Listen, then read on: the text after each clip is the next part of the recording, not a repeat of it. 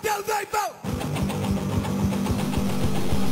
Rape Whistle again, and I got a comment in response to my Puss is Nasty blog. And someone asked how I sliced off my chin.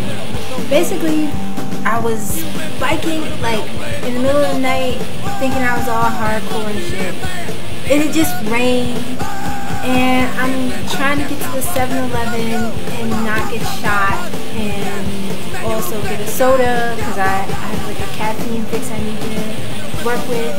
So I'm biking, and I don't even get far. I hit the corner of my street, of my block, and I hit a subway grate, and it was fine, and then I totally like lost control, and I thought I was gonna catch myself, and I went completely over the handlebars, except for I caught myself with my face.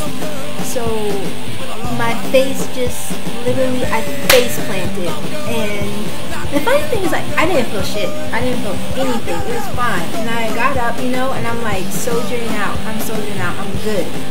So I stand up, and, you know, I think I've just scraped my chin a little bit. I think I've scraped it, and I'm fine. So I, you know, pick myself up, and, you know, I am dripping a little blood, but I'm thinking, like, oh, I just got a real bad fucking scrape. And totally not true. So this dude is like, oh my god, he runs across the street. He's like, are you okay? I'm like, oh B, I'm fine. Don't worry, son. I got it. I'm hardcore. But he's like giving me this look, like horrified, like he just saw a zombie or something. And then I pick myself up. He's like, are you sure? Because I don't think you're fine. And I'm like, oh no, I'm fine. It's just a little scratchy. And so he walks away, and I pick up my bike, and I walk back to my house. And I did notice, like, I was dripping a lot of blood, but I thought, you know, you can scrape yourself and you can really bleed. So I get into the house, but it's really dark also. It's dark as shit. So I get in the house, I go to the bathroom, I look in the mirror, and my chin is off from here to here.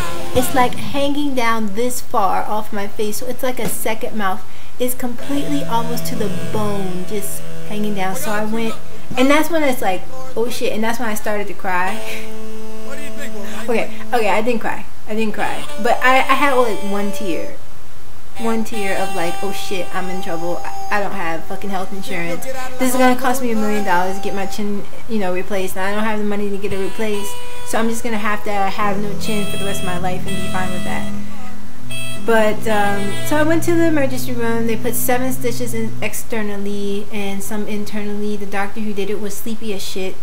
I got it done at Howard Hospital, which is good for gunshot wounds, but, and I guess apparently bike tragedies and whatnot too, so, and they did a good job.